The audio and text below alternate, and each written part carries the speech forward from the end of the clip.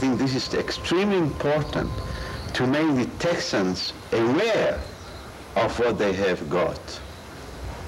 Because this is really something that if this study is undertaken in a few years, this is going to be in every textbook of elementary school, and not just in Texas, around the world. There is a sort of mystic atmosphere about this style.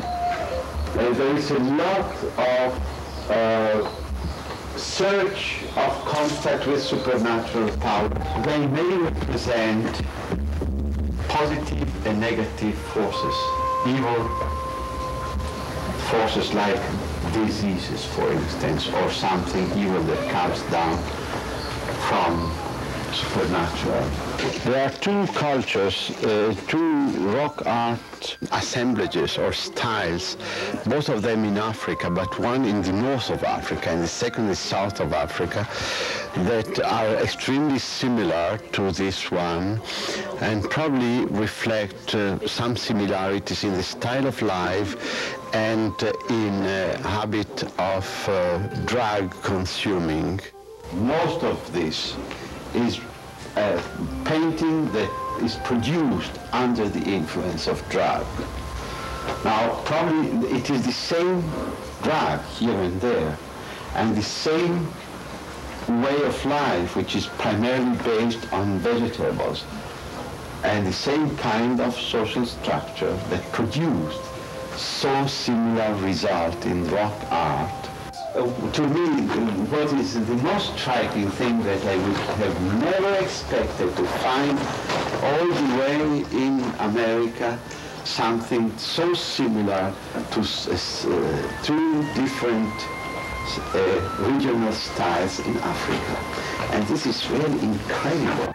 There is a very large range of a very large sequence of phases of this style, which is characterized by the large human beings.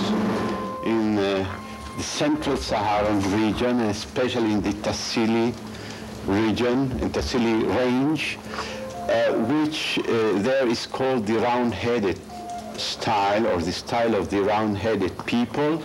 Now there is I noticed yesterday, and I think I have a confirmation today, that there is a very high similarity between this round-headed style in the Tassili and elsewhere in Central Sahara, and this style of very large figures here. There is a great danger of destruction. Now, as you can see with the building of the Amistad Reservoir, it has backed the water up into the canyon, creates problems in terms of raising the humidity in the area. There are other factors that may be caused by pollution. Sometimes there are animals that have destroyed the figures. All these elements put together make rock art very vulnerable.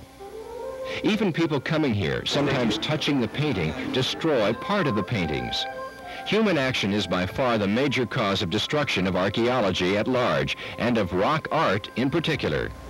This is something that has been left to us, although we tend to see ourselves as separate from the prehistoric occupants of the area. This is part of our history, and we should come to realize that.